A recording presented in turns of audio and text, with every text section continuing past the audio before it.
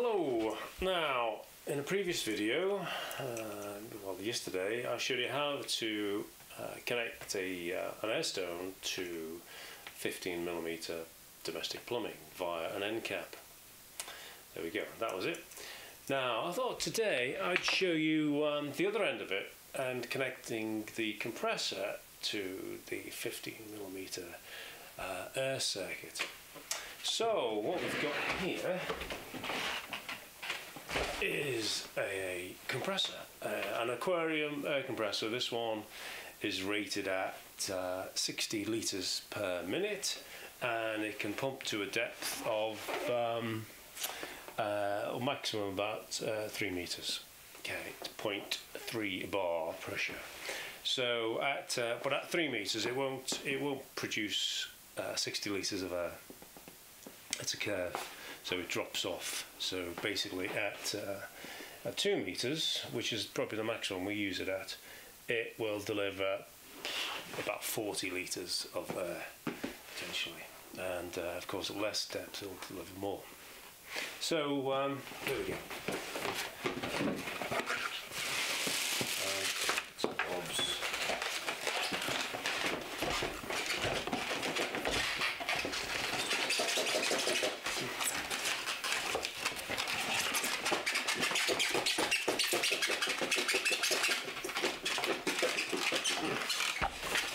Some other people make this look so elegant in unboxing videos.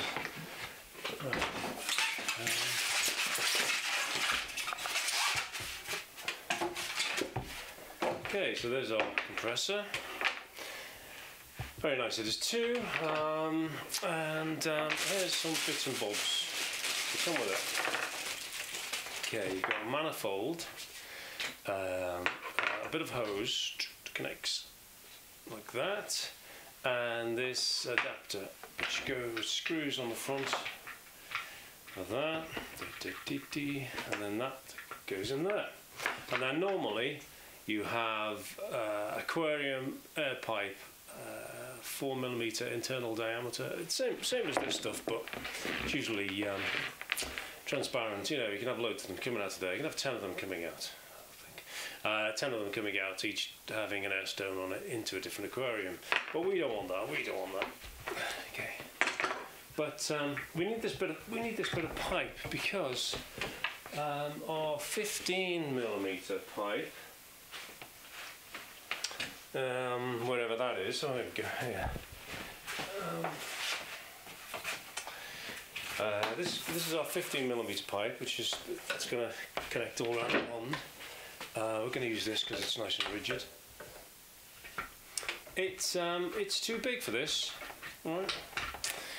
So actually use this bit here. You'd think, but you know, obviously this fits on perfectly. It does actually conveniently, just wet it. Conveniently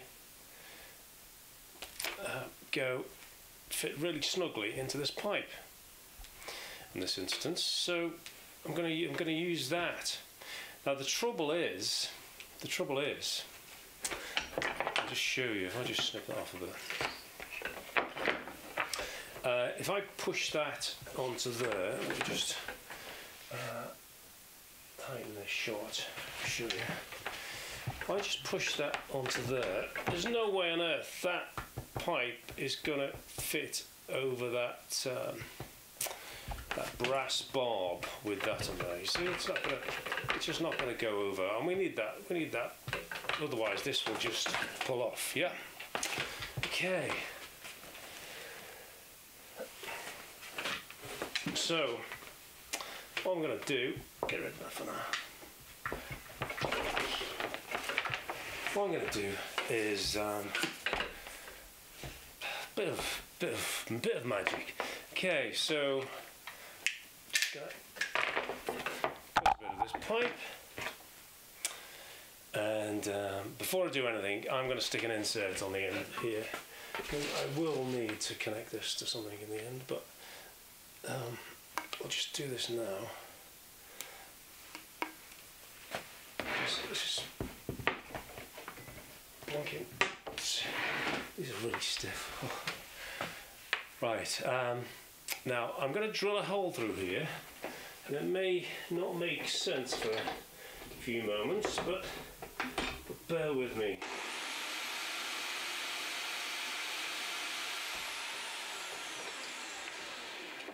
Okay, so now I've got a nice neat hole through here.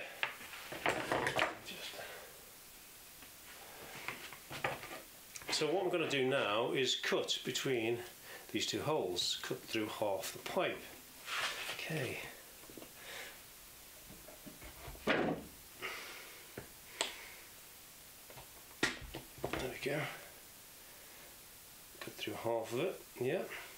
Nice and clean. Now the idea of having a hole at the end of each cut is that any tendency for the material to rip will be mitigated, because the tension is distributed around that hole rather than just very close to the tear. Okay. So now we've got that there, so if we just going to dip that in a bit of water, so just make that a bit wet. We put that in here, and so it'll feed all the way down into there. And what will help me even more is a pencil.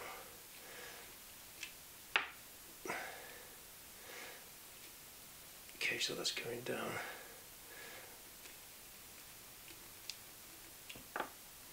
Got a long way into that pipe. Now I just trim off the excess of the pipe, some of that excess. Now, this can push on. Screw that in. Screw that in a bit. This can push on as far as it can go. Yeah. Look. And then if we just leave the slotted side at the top. Got a Jubilee clip here. Yeah. So I just put it over the end. Come around here. And then just tighten that up.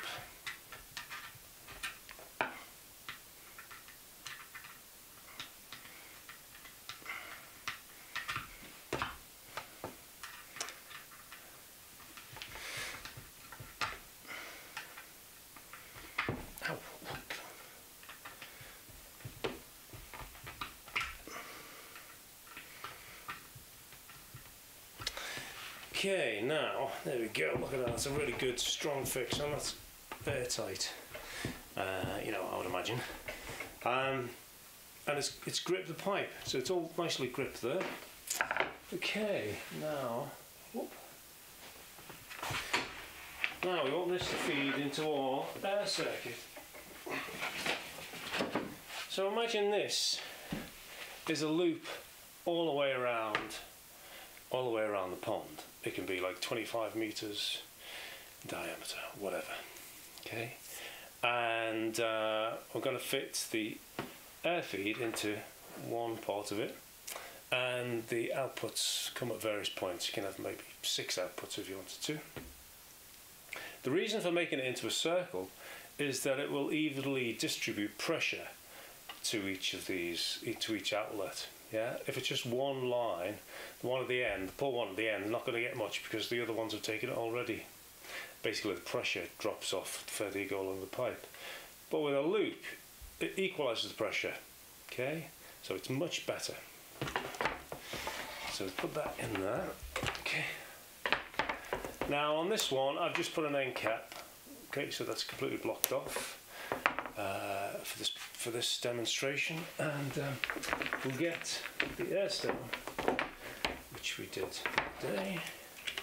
Put that in there. Now that should all be connected. So if I plug this in.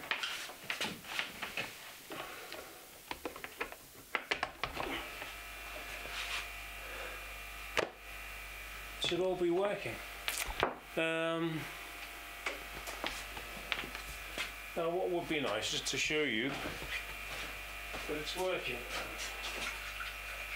Coming over here to the kitchen sink. kitchen sink drawer, whatever that is. There we go, that's our makeshift pond. Voila! Okay, cheers.